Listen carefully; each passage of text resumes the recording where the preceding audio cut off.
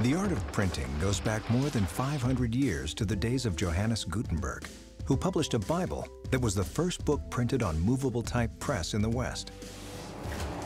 Hey, what are you working on?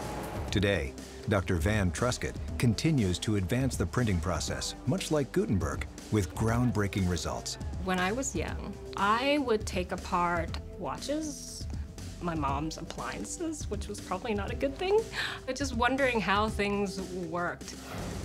In 2002, Van brought her curiosity for how things worked and engineering background to molecular imprints, which was later acquired by Canon Technologies.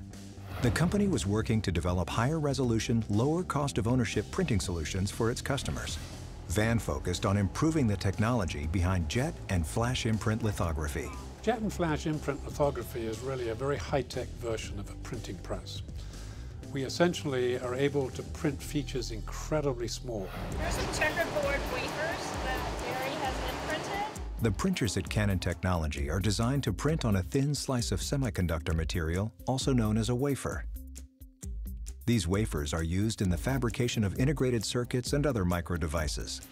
Van's lab was set up to refine and perfect the company's dispense method onto these wafers in order to gain more control over this printing process. When I started here, we were using essentially a displacement pump, and we were putting down single large drops on order of microliters. A microliter is 1/1,000,000th of a liter, or roughly the size of an average salt crystal. The next thing that we're going to need to figure out is whether these electronics are compatible. Van's objective was to create a drop-on-demand technology to dramatically decrease the size of these drops. Success would be revolutionary in the industry. Well, she took the existing inkjet technology at the time and improved it in terms of making the drops smaller, faster, more accurately positioned. So right now we have inkjet systems which are clearly the most advanced in the world.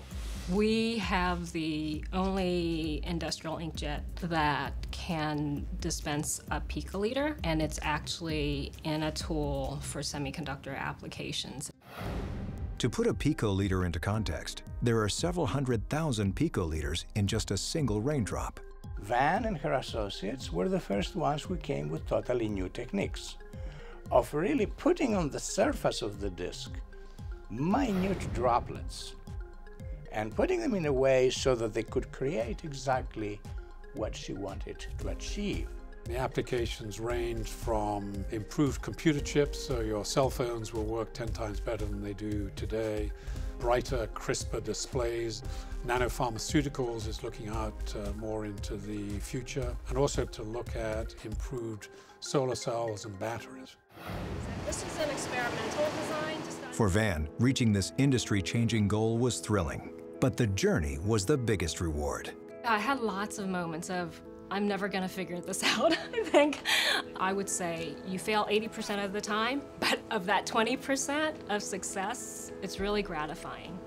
And even though you may be failing 80% of the time, even out of those failures, there are huge lessons to learn. And those are the things that I think have really helped to refine me as a person, as a researcher, and as a scientist.